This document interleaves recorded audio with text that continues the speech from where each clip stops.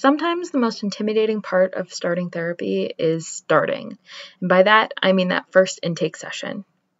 It can be hard to know what to expect, and you don't know your therapist yet, so you can't really be super comfortable with the process.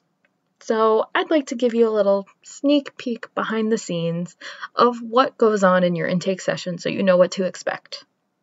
The first thing that'll happen is your therapist will likely introduce themselves and then invite you to sit down. They'll first go over policies, and usually these are administrative things like their cancellation or weather policies. After they kind of cover that more boring administrative stuff, the first question is usually one of the most important ones we have to ask, which is, why therapy? Why are we here today? If you don't really know the answer to that question, that's okay.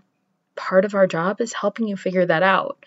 But if you do have an idea of what you're hoping to get out of therapy, cluing us in early can really help us get a jump start on your progress. After we kind of covered the basis of why we're there, we're going to ask you a lot of questions about yourself. And I mean a lot. We're going to ask about your family, your friends, your job, your goals, your dreams, your pets. Probably a lot of questions about your pets. We're going to ask what your favorite things to do are and how you cope with disappointment or what the best memory you have is. We're going to try to get to know you the best we can in a short period of time. And sometimes that can feel a little uncomfortable. So I always say that you can ask me anything if you want to know about me too, so it doesn't feel like quite a one-way street. But ultimately, what we're trying to do is build that therapeutic relationship that's going to be the basis of treatment moving forward. It may not feel like there's a lot therapeutically happening in that first session because the questions don't seem very therapy-like, but a lot is happening and it can be a very important session.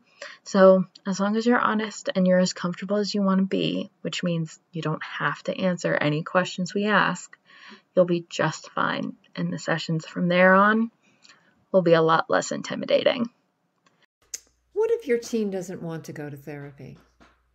Let's face it, how many teens actually volunteer and want to be in therapy? Not very many. There are a few, but not very many.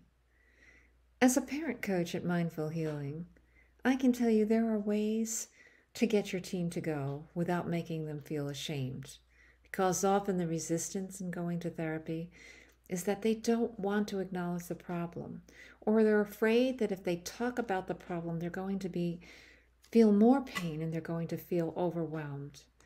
So you can tell them that they don't have to talk a whole lot about the problem, that the therapist may actually give them some skills so that instead of feeling more pain, they'll feel less.